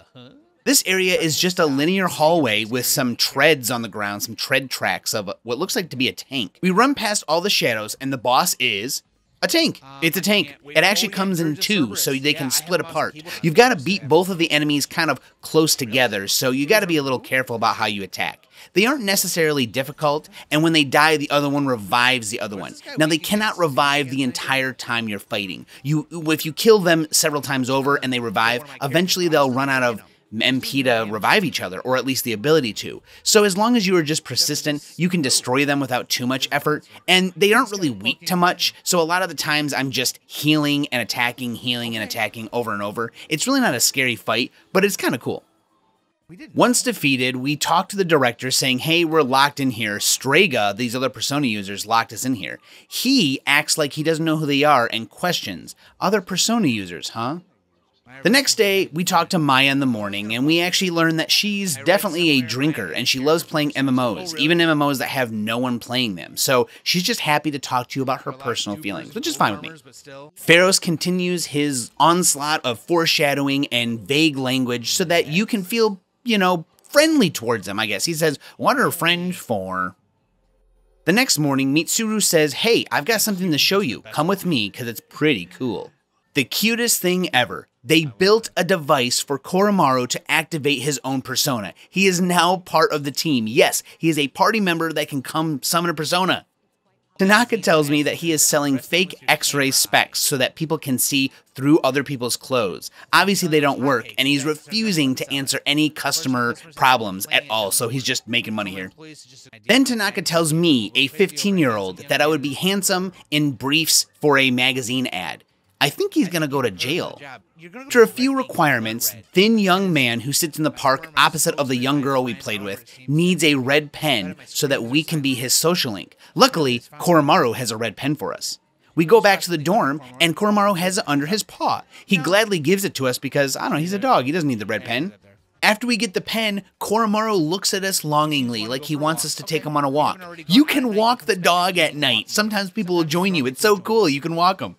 I mean, seriously, look at this. He's so excited for you to walk him. I can't help but walk him sometimes. It's just like, look, he's running around, he finds stuff for you. Look how much fun he's having. Mitsuru demands we go to summer classes while on summer vacation because we're missing out on great education. Sure, I'm getting smarter, but Mitsuru needs to keep her nose out of my business. That night, Tanaka tells me that he was working with someone who then didn't really like what was going on and left, so now he's kind of doing bad things to him by making his company go under, which sucks. It's Sunday, and there's a summer festival going on. Yuko calls us and asks if we want to go with her to the summer festival, which is a really cool idea. Sadly, that thin man who has his social link is only on Sundays, so we miss out, but hey, summer festival. We walk over to the summer festival with Yuko and hang out with her for a while, getting some food, just talking, learning a little bit more about each other, which is really neat. I wonder who else I could have gone to the summer festival with had I had the option. Not only this, but the summer festival lasts a little bit longer than just that night. You can go watch some special movies with friends. Kenji and I go watch a movie. In fact, you can ask other dorm mates to go with you to see different movies. Each of these movies does the same thing it did earlier, possibly gives you one of your 3 main stats for the social link area: academics, courage, or charm. Going with each of these characters is helpful, but you don't need to if they're already high enough for you. Man, we're about to hit floor 100. This thing is huge. There are so many more floors after this. Kisuke and I go watch a movie together. The band nerd, you know, we learn a little bit more about each other and watch a fun movie. During the festival, Junpei is by himself walking down the strip, and he sees this girl in a white dress. We know that she's with Strega, those other 2 dudes who are mean, but he doesn't. We haven't actually met her yet. So he talks her up as she's sitting there drawing in this square. He doesn't know anything about her, but he thinks, you know, she's interesting. So he talks to her, and she kind of brushes him off. But this is not the last time he'll see her. We know that Maya is a teacher, so the next time we hang out with her, she gets upset about someone at school, another teacher, making fun of her for, or treating her badly for making an error in her gradebook. So I guess she's not doing a great job. Next, we go to the movies with Yuko. We see a movie with Kazushi. Tanaka offers to take us under his wing as an exclusive model, and I'm not really sure what to say to this because this guy is borderline. Finally get a free Sunday to talk to this man, Akinari, who is actually dying of a disease, and we go visit him to see how he's doing, and he's having trouble accepting his fate. Akihiko is seen trying yet again to convince Shinjiro to come back to our team to help us with fighting shadows. Obviously, he's a Persona user, and he even tries to goad him into it by saying, we have a dog, we've seen someone die, I mean, this is tough, come help us. Unbeknownst to them, Ken listens in, and is acting strange. Next, I go to the movies with Yukari. Akihiko and I also go to the movies together. Tanaka uses a cucumber analogy to try and convince us that looks are everything, and so what? Sometimes you want to get a better looking cucumber, but that's not true for everything, idiot. The game tries to let us take Koromaru to the movies, but we can't convince the theater owner that he's a stuffed animal, so he's not allowed to be here. Don't worry though, we give him treats, give him kisses, and tell him we'll get the movie on DVD when it comes out. Next, it's Junpei and my turn to kiss a little in the movie theater. And then Aigis goes with me, and we watch Ninja War, which she learns to fight better from, I guess, I don't know. The next evening, Ken believes that he can be of assistance, even though he's young. He can use a persona, and he would like to join us and help us fight, which is what he does. And this decision comes after he learned about Shinjiro, even though he's not even part of the team. Junpei finds himself in the same area that young woman was before, and he starts to talk to her a little bit more, asking her what she's drawing, and he asks if he can see it when she's done. She does agree, but she doesn't think he'll know what it is. Next, we go to the movies with Fuka. Tanaka tells us that the guy he recently screwed over is going to school to be a prosecutor. He's now worried that that guy will come back after him and sue him for all the terrible things he's been doing. We visit Akinari again, and he is only 19 years old, dying from this disease. He doesn't want anyone's sympathy or pity because it makes him feel bad about his situation. He probably doesn't really want to think about it, but it's all he can think about. Junpei goes back to the girl, her name is now Chidori, and he sees that she's got a cut on her hand while she's drawing, but she's not even reacting to it. He tries to get her to a doctor, but she's totally fine with it. Next, we go on a little date with Ken. Finally go back to the music club, and Kisuke has entered his music piece into a competition, and he wins. He's actually doing this to kind of get back at his dad, who does not want him to do music. He wants him to be a doctor, and he does, he wins. But it seems with Kisuke's good nature and helpful demeanor, he does not want to give up knowing all this doctor type stuff, and tries to help people whenever he can, which is right after he learns he won the competition. For some odd reason, the director wants Aigis to go to school with us. I'm not sure why, probably to do whatever dastardly deeds he's doing in the background so no one gets to see him. Back to Tanaka, he wants us to be his successor, and he'll even let us join his family. He'll adopt me. No, he's joking. It's just a weird sense of humor of his. Yeah, fucking right, this guy's weird. You feel like you understand him a lot. This time, Akihiko is demanding Shinjiro join the group, and he tells him that Ken, a 10-year-old boy, joined. But we're not sure why Shinjiro does suddenly just join. Was it because of Ken? Sadly, we just don't get to know as much about Shinjiro as we should. He obviously has some kind of problems and issues and things that happen in his life, and he asks us what we're fighting for. He cares, but we don't know why. So I just had it for fun. Finally, we see Kazushi again, but he is still in denial about stopping practice because of his knee and the fact that he won't be able to walk ever again. He is so upset that he's going to work even harder now. This is where Junpei messes up. See, we all know who she is, but he doesn't. He knows her as Chidori, the girl who's drawing in the square here. But he says, hey, do you want to hear something cool? I'm the leader of a group of powerful people who fight bad guys. She actually believes him, no duh, because she's part of Strega, but then she asks for more information. So she learns that he really is the leader, and he calls all the shots, and that they have persona, and he's like, she won't believe me anyway. This is just a cool story, but no, she believes him. We finally get enough courage to talk to this guy upstairs, a bald monk, but he will not do anything with us, a social link, until we get him a drink. To do that, we've got to go talk to the bartender, and we've got to go around the bar memorizing several people's drinks. Then we got to go to the bartender and tell him who wants what and where. Once we do that, he will take some alcohol up to the monk, and we can actually use him as a social link. And he talks to us, he's weird, and he is the Tower Arcana. He doesn't really do well for himself, which makes sense why he's the Tower Arcana. He's constantly drunk and talks about how bad his life is. It's the night of a full moon, and Junpei is on his way home to help us fight the big shadow. However, while contemplating what's going on in his life, something happens to him. We're not sure what. The group gets together, and Fuka looks for the shadow. Everyone's wondered where Junpei is because obviously he's not here right now. They're kind of worried about him, but they have to go fight the shadow without him. Sadly, Fuka cannot locate Junpei, but she does locate the shadow in the Polonia Mall. So she gets inside of her persona and finds out it is an electric monster tied to all the cables underneath the mall. But suddenly, we see Junpei tied up. Chidori has tied him up now that she has learned that he is the leader, and she's trying to get him to cancel the mission. She doesn't want them to fight the shadow, just like the other members of Strega. But Junpei is not the leader, nor does he have the ability to contact us and tell us to stop the mission. So we follow the cables around the mall until we find the shadow. And he's kind of creepy looking, look at him. This dude's whole thing is that he eventually charges up some electricity and attacks you. If you equip a persona on your main character that's resistant to lightning, that's helpful. And, your other characters just bring people who are resistant to lightning. And while he's charging, if you make him weak, if you knock him off balance, he can't charge anymore. So he gets totally screwed. This guy's really easy. After the battle, we see a cutscene with Junpei and Chidori, where Junpei's like, I'm not the leader, sorry, I can't stop the mission. But for some reason, Chidori knows that we've destroyed the boss. Junpei doesn't understand why until she pulls out a gun.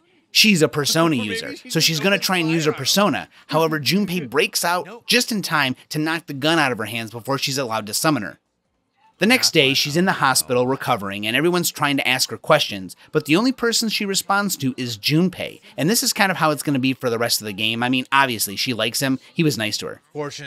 It's Sunday again, and we get to see Akinari, and he is still struggling to come to terms with why this disease is happening to him and not anyone else. He's just not understanding why he's dying, and he's trying to put some kind of meaning to his life.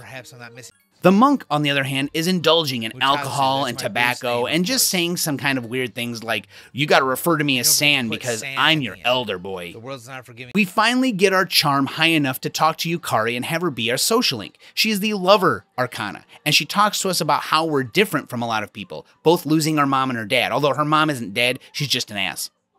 Junpei and the group find out that Chidori is not hurting herself on purpose, but Chidori can actually heal her own wounds very quickly, so they're all a little confused about what exactly she is and what she can do. The persona powers are kind of out in the open. No one's been able to research them, it's still fairly new, so these things are interesting and you get to hear about them firsthand. Kisuke laments that his dad's telling him to quit the music club and take over the family business of owning a hospital and being a doctor.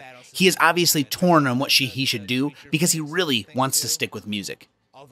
Tanaka's social link ends with him giving a donation and then bragging about the donation. It's a huge donation, and he hopes that one day the people he donated to will help him in his old age. Yuko has had motivation problems, although she is feeling much better now that she thinks she wants to be an athletic trainer. Maybe she's much better at this than she thought, and because we helped her, she feels much more confident about it. Back at the hospital, Shinji actually comes to visit Chidori with us, obviously being a little bit interested in what's going on. We're not really sure why, but we think he's going to join the team soon. When suddenly, Chidori acts like she's being choked. And out of friggin' nowhere, her persona appears on her bed, choking her. When this happens, Shinji runs over and shoves something in her mouth. It is a suppressant, the pills that he's been buying from Strega. He feels bad about something that happened in his past, and he's been trying to suppress his own persona. Well, luckily he was there so that he could give her the medicine, because no one knew that that was something they were going to have to do for her. So now things are getting a little more complex with her. Akihiko follows Shinji out of the hospital and tries talking to him yet again, smacks him in the face and says, "Look, you're wasting your power, man. You don't need to be doing this. Something bad did happen in his past, and it is letting it affect him so badly that he just can't help anyone." Akihiko also had something where his sister died when he was younger, but he still stands and fights, and that's what he's trying to tell Shinji. Next, we go on another date with Yukari, and we go pick out some flowers. We even try and see if we can get into her room, but she laughs and says, "Nuh-uh, no one's seeing my room." The monk is trying his best to figure out what we're doing because he just is so much different than us, and he doesn't think friendship is true and it's not real, and why would you be friends with anyone anyway? We visit Hidetoshi again, and he's just having an issue trying to wrap his head around how to treat people fairly. He's just going about it in the wrong angle, and it's not really helping, especially when people feel alienated by the things he says. In Charters that night, I actually die once. I just get crit by this floor boss, and he destroys me in one full attack, full health. So I do use a plume of dust just to save myself time, so I'm down to 9. Cards at the end of the shuffle are starting to get ridiculous. We're getting very high numbers, and the experience increase that you get from picking these ones are enormous, so I get lots of level ups. Junpei visits Chidori by himself in the hospital, where she heals dead flowers back to full health. And he's like, "Whoa, so that's what's going on. That's how you can recover from those cuts on your hands." Junpei then confides in her. He thinks he's a nobody. He thinks he's pretending to be a hero. He doesn't really know who he is. He never really spent the time to figure out what he's good at. In fact, he doesn't feel like he's good at anything but fighting shadows. So now he's really feeling down on himself. We're visited yet again by Pharos, this time well before the month mark comes up. Akinari tells us that he enjoys reading books about heroes, hope, and heroism because he believes at the end of the book it'll be a happy ending, although he can't quite finish them. He's not really committed to ending things. Next, we go on another date with Yukari, and at first we're hanging out in the mall, but then a little kid lost his mom, so she decides to help him, which is really nice, so we also decide to help as well. We then learn a little bit more about her mom. When her dad died in that explosion, she kind of lost her mind and started just dating any man she could, doing some kind of promiscuous things, and Yukari does not approve of those things. The next morning, we hear some kids talking about a typhoon that's going to destroy stuff on its way here, and that sounds terrible. Well, the typhoon is kind of ruining things, so everyone wants to go out and do things, but it's a little scary. And Junpei is very excited because he is just so happy to be going to visit Chidori. He feels much closer to her, so he's asking everyone about their plans. Another visit to the Velvet Room, and Igor gives us a new ability to fuse 4 or more persona. This one's special though. They've got to be specific personas, and they will fuse into a very specific persona, which is very powerful. In the morning, we have another 3-day break, Respect for the Aged Day. Ooh. We actually go and hang out with Mamoru, that very competitive dude from the kendo team fight, and we start having a competition to see who can eat the fastest. So that's our social link.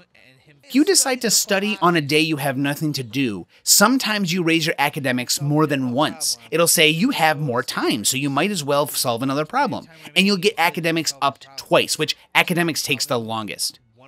We haven't watched a movie with everyone yet. Well, Shinjiro just joined, but he watches a movie with us. After all of these festivals and festivities are done, we actually have to go as a class to help clean up areas of the different areas that we had the festival in. So everyone gets together and there's these cute little interactions where all our classmates are talking. None of this is super important. This is more just flavor, understanding characters. And so Kenji offers for us to do a little test. If the typhoon had not ruined things, we could have done a comedy routine. So we sit there and talk back and forth about doing comedy and everyone laughs. It's a great time. Nothing real big happens, but it's fun to see the characters doing what the characters would be doing if we weren't playing a video game, just being themselves. Yukari is trying to get reassurance from us for how she feels about her mom. She doesn't want her to get remarried, she's not sure, but she just doesn't want her to keep jumping back and forth between different men and living in different spots. She's never able to even know what her mom is up to. Back with the monk, he's lamenting about how old he is and how ugly he is, and eventually it'll happen to me too, and not to just rely on that because it would be a terrible thing to do, especially when you're going to get old and ugly just like him. We finally leveled up our courage enough to talk to Fuka and date her. And so the first thing that happens is we gotta have courage enough to try the crappy food she's made. And then maybe lie a little bit about it, you know, just to make her feel better.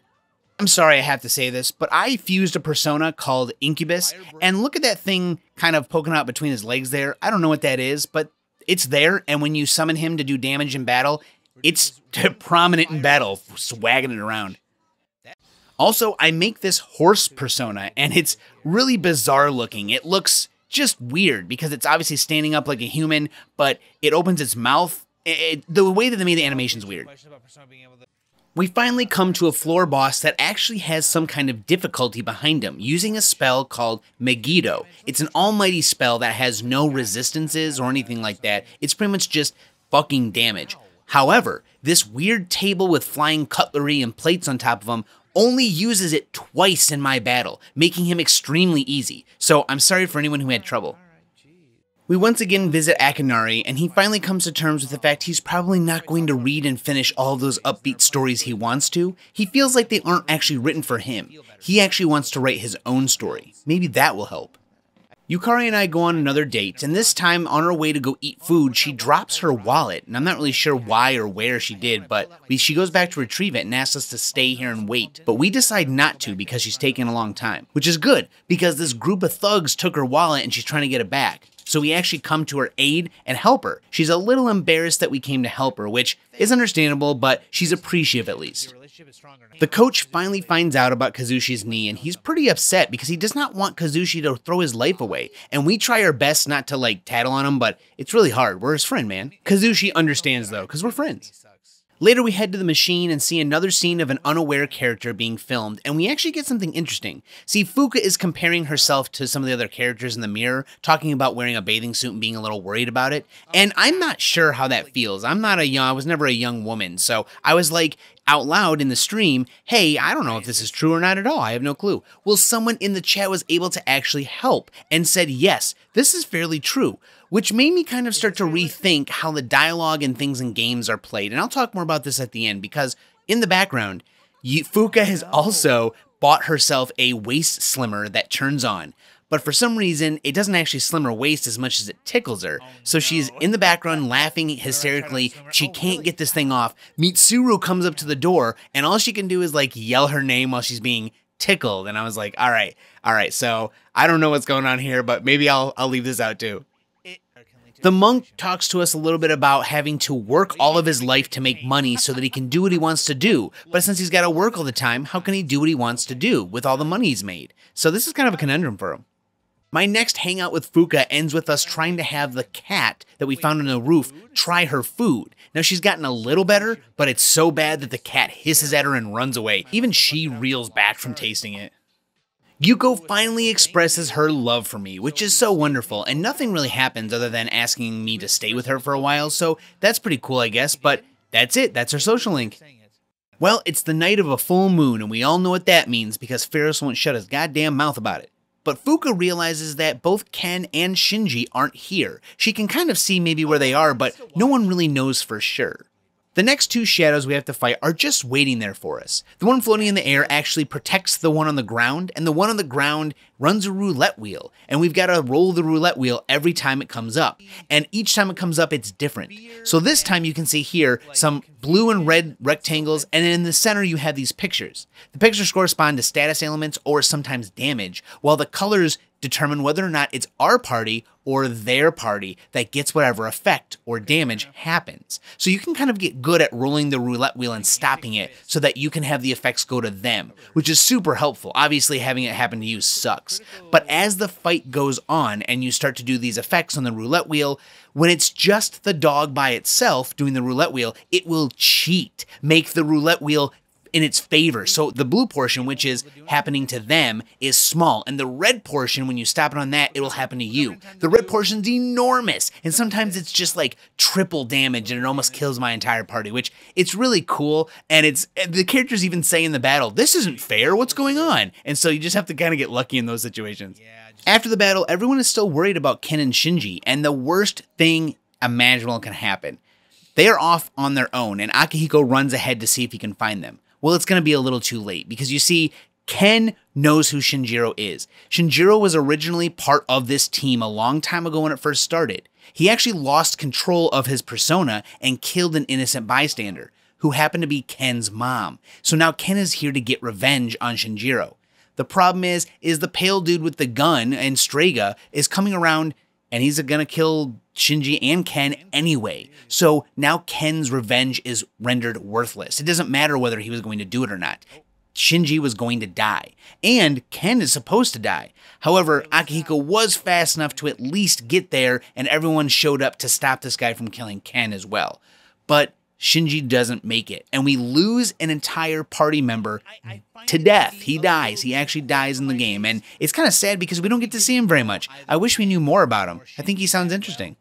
While we never actually saw him in school, he did go to school at our school, so they have a little memorial for him. Everyone talks about it. The principal says things, and it's kind of a weird day. Akihiko goes up to his memorial when he's by himself and speaks out loud about how much he misses Shinjiro already. But as he begins to dawn on his own realizations and how he's going to stay and fight, his persona changes. It evolves. It's the first time we've seen this. So now he has a stronger persona, kind of going along with the fact that we are getting further in the game, we're leveling up, we're getting stronger, but also as a character, as a person, Akihiko has changed. Because no one else can actually know the truth behind Shinji's death, we all sit around after school talking about what happened because we're the only people we can talk to about this. Everyone else thinks he died of something else. We come back to see Bunkichi and Mitsuko, and they say that, hey, some of the students actually want the persimmon tree to stay and not be cut down. They're starting a coalition to stop it from happening, so they're very happy. However, I take this opportunity to lie, not because I'm interested in lying, but I really thought, well, what's going to happen? Is something going to change? Are they going to hate me for this? Because they asked whether or not I started this coalition to stop it, and I said yes. That was a lie. I didn't do nothing. Akihiko finds Ken brooding in the spot where his mom died many years ago, and he talks to him. He tries to give him a pep talk, like, look, dude, this is just how it's going to be. We need your help, though. You got to choose what you want to do. Do you want to help, or do you want to stay here? Just as Fuka is about to run out and look for Ken herself, Koromaru starts barking at the door, and Ken walks through. He's back. He's decided he is going to help, that there's no reason not to come use this special power he has to fix things. At this point, Pharos is talking about some kind of end, the fall. At some point, everything is going to end, but we're not really sure what he's talking about. At this point, I've become a persona fusion master, or something like that. I understand it a little better. I've been putting some persona together, getting some really cool ones, and trying to trick my party out to have something interesting. And in fact, I do find myself summoning a persona that can heal. I then become almost the main healer in the party. For some reason, it just works out that way. Mutatsu the monk does talk about how he does feel bad living alone. He wishes he didn't, but he is so stuck on the fact that bad things have happened to him and, oh, this is how it's going to be. This self-destruction just needs to come to an end. Akinari writes a little bit of a story for us and shares it with us about a pink alligator who's too easy to spot and just can't get any food, and his friend a bird who just can't fly, and how they're friends, but he doesn't know how he wants it to end yet. On our MMORPG the next day, Maya tells us about how some of the teachers stuff their bras and how you can just massage your breasts in the shower and they'll be bigger or something, I don't know, but it's really weird. On my next date with Yukari, she does finally tell me thanks for helping her back then with her wallet, even though she was a little embarrassed at first. It's just hard for her to accept help, especially since she's been taking care of herself for the past 10 years since her dad died. Akinori decides that the pink alligator actually eats the bird friend one day when he's sleeping in his mouth, probably because he's so hungry he can't stand it. He can't find his own food. But there still isn't quite a clear ending yet. Mutatsu is actually extremely drunk and he thinks we are his son when we come in, so he starts yelling at us as if we are his son, and it's not going well. He does realize a little too late that we aren't, but it's not going well. On her next date with Yukari, she expresses that she wants us to feel the same way she does about us, and that's actually the part where we are finally kind of in a relationship, even though I'm with Yuko, who don't tell her. Akinori is slowly coming to terms with the fact that everybody dies, he's just dying a little earlier, and it does happen to everyone, so he feels less sad. He's still lonely, but he feels less sad, which is good. It is one more day until the full moon, and this time it is the last shadow, at least as far as we understand. Mitsuru tells us that the first time she awakened her persona was a long time ago when a research team was getting attacked by a shadow, and this is kind of how Mitsuru became herself. I mean, for a long time she's had to be an adult. As Fuka searches for the last shadow, they realize that Strega is probably going to try and stop us yet again, but this is the last time that they can stop us before we fight the last shadow.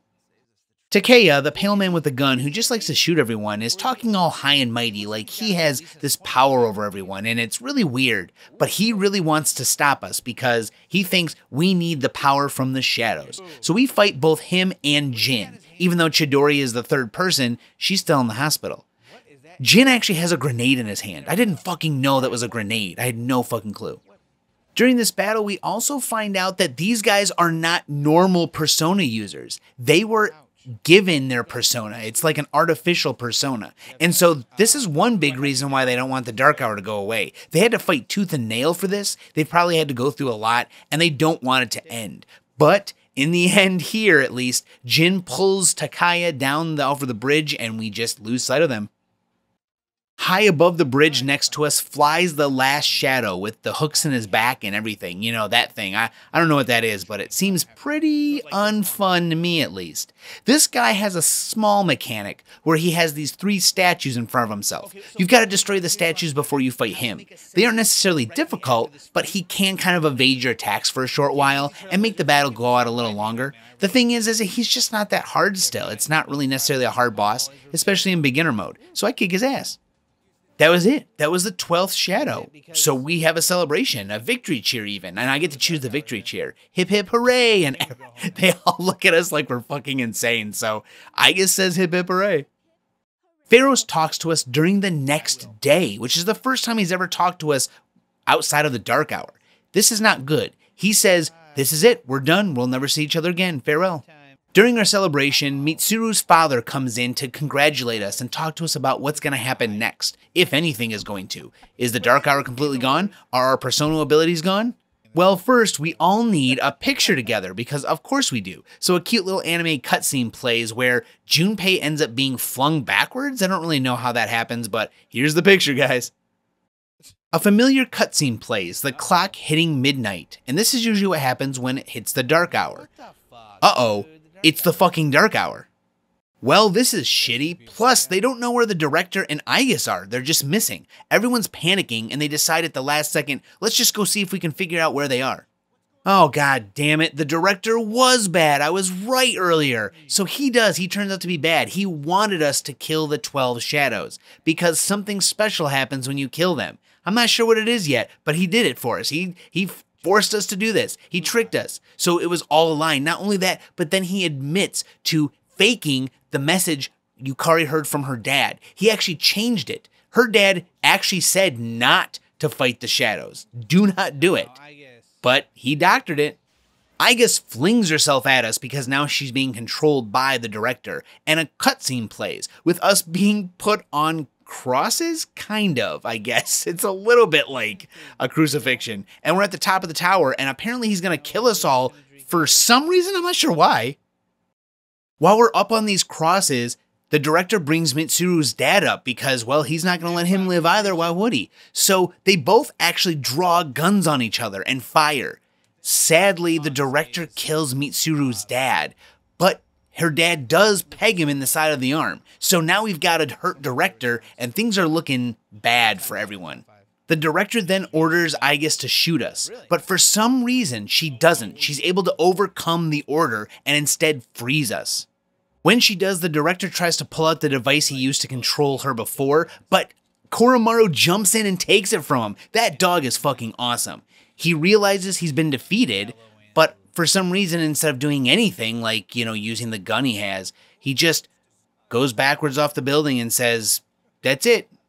Everyone gathers around Mitsuru and her father, realizing that no one will ever know the truth behind what happened. He's dead, and even though he did swear that he would help anyone he could for all the bad stuff that's happened, if it cost him his life, well, it did. Yukari gets to finally hear the unedited audio of her father saying, "You must not defeat the shadows." And it's very sad, but he just couldn't stop it. He tried his best, he really did. The next day, Junpei visits Chidori in the hospital, and he touches her hand. She clearly is affected by this touch, or just the fact that she likes Junpei in general, and she can't take the feelings she has for him. We visit Akinari for the last time, and he tells us the end of his story. He's decided that the pink alligator cannot eat anymore after accidentally eating his friend, and dies right where he is. But for some reason it creates an oasis for the other animals to come stay at. He realizes that even though his life may be ending, he can be helping other people. He wants to have shared these moments with someone and helped them learn some kind of lesson, made some kind of difference, anything. And he hopes that it's us, just someone, because we've come to visit him. However, at the end of our meeting, he disappears. He's actually dead. We got to see the last piece of him. He left here to talk to us. After this, everyone is extremely confused on what to do now that the dark hour is still here and no one knows what happened with the director and why he did this to us. What exactly is going on? A haze settles on the dorm and all of the people involved in these shadows and the fighting and the personas, and it's really confusing. Suddenly, a transfer student shows up. He seems popular enough, and he eventually ends up coming into our group and hanging out with us. But by this time, everything is a blur. No one's really sure what to do anymore, and this transfer student is acting kind of odd. Now, the days after this, there's a lot going on. There's even a class trip where we all go to a hotel far away and do some cool stuff out in the city. And the transfer student actually hangs out with our group, even though our group is all the Persona users. So it's getting kind of weird. We also learn that Takaya and Jin did not die, and they come to the hospital to find Chidori and break her out so that she can help them take revenge on us and I guess stop us? I don't know. The dark hour is still here. So Fuka realizes that she's being contacted by Chidori. So she talks to her, and now we have to go figure out what's going on with her. They're at Tartarus waiting for us. Chidori is a very easy boss battle and takes me a mere several minutes to just destroy her ass. I mean, at this point, what is she doing here? Well, she explains that she fears loss, she fears death, she fears many things. She doesn't understand herself, and she fears that her time is coming to an end. And she loves Junpei, she really does. And she realizes she can't handle those feelings and doesn't want to be here anymore. But before anything can happen, Takaya shoots Junpei directly in the chest. This kid's gonna die. However, Chidori does something unusual. She talks to him in his dreamlike state as he's dying and explains to him, "You can't die. I can't handle this, but you can. So I will give up my life to save yours." And that's exactly what she does. Just like with the flowers, she gives up her entire life just to make sure Junpei can live. And Junpei takes this pretty hard, if you could imagine. And he gets so mad that he summons a real strong persona and blasts Jin right in the face. Takaya and Jin run off, and everyone hovers around Chidori hoping she can make it, but there's no way. They understand the consequences of what she did. And Junpei's persona evolves, because now he realizes he really does have someone to fight for, the person who gave their life for him. Junpei finally opens up her sketchbook to see what it was she was sketching. Obviously, she's not going to finish it, but it happens to be a portrait of himself. This is pretty tough to look at. With everything going on, Aigis finally talks to everyone about the transfer student, Ryoji, and she says he's weird. What was he doing here?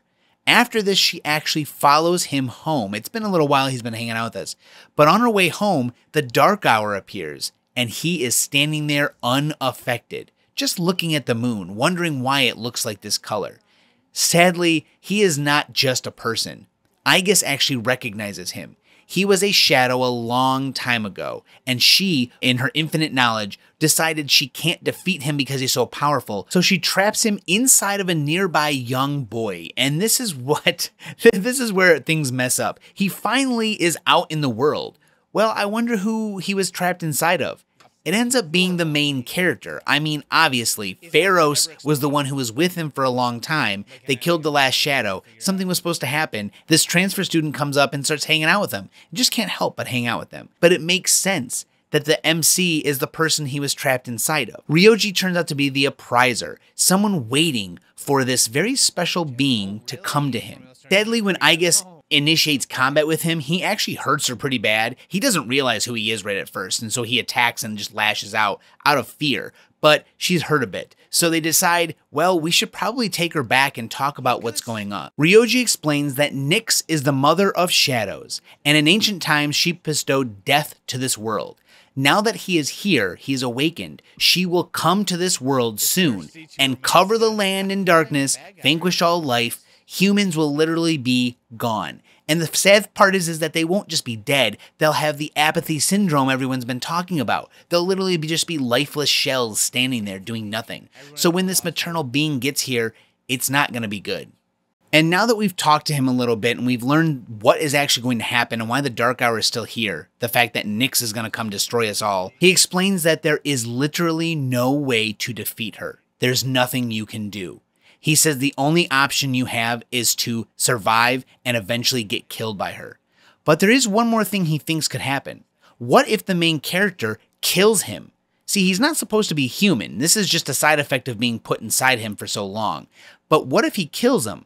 There's a possibility that it extends the time Nyx gets here, but also makes everyone forget about all the things that have happened. See, the point behind this is that since you can't defeat her, as long as you forget everything and don't have to live in fear for the next several months, when you do get killed or die, it will be instant. You'll never know what happens. So it's kind of like a mercy kill. Like, hey, if you do this, you won't know it will happen. You don't know when, you don't know why. It will happen so fast, it'll just be darkness.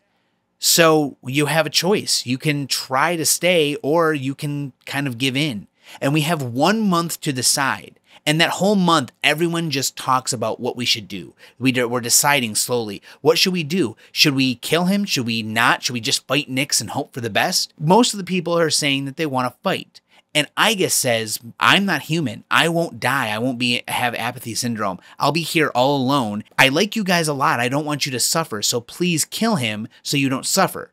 We do end up convincing her that maybe that's not the best idea. We should try and fight this maternal being. In the end, it's my decision. So everyone talks to me about what they're going to do or what they want to do. We walk into our room where Ryoji is waiting for us. He explains to us that the second you kill me, everyone's going to wake up being normal high school students. You'll never know what happens. He actually has to ask us twice. The first time we say no. He then transforms into that special persona we saw at the very beginning of the game that we summoned when we first started our fight. And he is that persona. See, we summoned him out of kind of fear and unbelief and all this crazy stuff going on. And now we get to see that it's actually him. He's been inside of us this whole time. He was Pharaohs, of course, like I said earlier. So I decide, let's kill him. We're going to kill him and have a mercy kill. Suddenly, everything disappears. 3 months pass by, and we see our characters walking by with no idea what has ever happened. They're just friends at school. They go through a couple daily things. Nothing's crazy. It's just a normal day at high school.